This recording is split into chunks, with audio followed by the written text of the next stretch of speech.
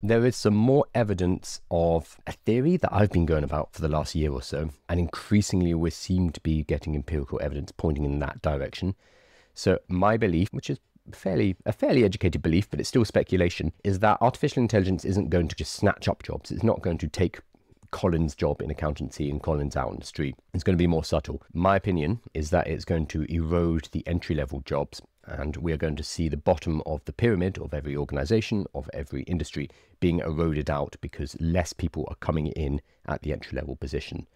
A new study from Harvard with 285,000 firms, data over 62 million workers. So this is what they've used. And what it's showing is junior roles are down by 23%. So less people are being hired at the lower levels of a firm, whereas senior roles are up by 14%. So there is continued hiring at the high levels of an organization, but in the lower levels of these organizations, it's down by a quarter because artificial intelligence can do the job of entry-level workers. We've seen in the US, the Department of Labor and Statistics posted new job creation statistics for the last few months, and it's been going down. The normal number of new jobs averages around 150,000. I believe the latest figure is 22,000, and prior to that it was 30 or 40. So it is collapsing. Jobs are not being made. New jobs are not being made. So it looks like, and this is to do with coding in particular, before you'd have one senior, you would have 3 juniors underneath them, to have a team of 4.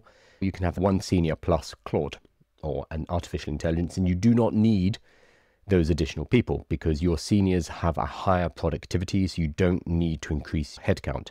And one of the most expensive things about running a business is headcount. If you can reach the same level of productivity using artificial intelligence, your profits would skyrocket because you're not paying salaries. You've got an AI cost of a few £1,000s a month, but that is nothing compared to having people on the books. So we're seeing a correlation. We're seeing the rise of artificial intelligence in organizations and a decrease in entry-level jobs. We do not necessarily know that there's a causation there. Just because we have a correlation doesn't mean there's causation. There are ways to test.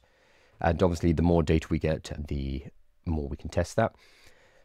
But what it looks like, at least from this study, is that there is a kind of very tight correlation. There are still causes that it could be. Interest rates, overhiring, general economic malaise, etc. Even if those are in play, AI is not going to help. I can't see any reason why AI would increase the number. The directionality is probably in favor of this study. AI is not going to be helping create new jobs. It is going to be destroying new jobs.